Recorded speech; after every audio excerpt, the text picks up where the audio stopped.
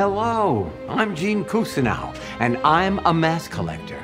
Wait a minute, isn't this supposed to be a masterclass in acting given by the great performer Gene Cousineau? You're saying to your laptop or mobile device, and yes, it is, don't fret it. And by the end of this class, hopefully, you're going to be a mask collector too, God willing. Let me give you an example of my favorite masks. Hamlet. To be or not to be? Is that the question? Stanley Kowalski. Stella! Get down here!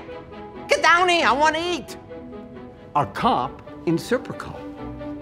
Hey, Serpi, are you going against us?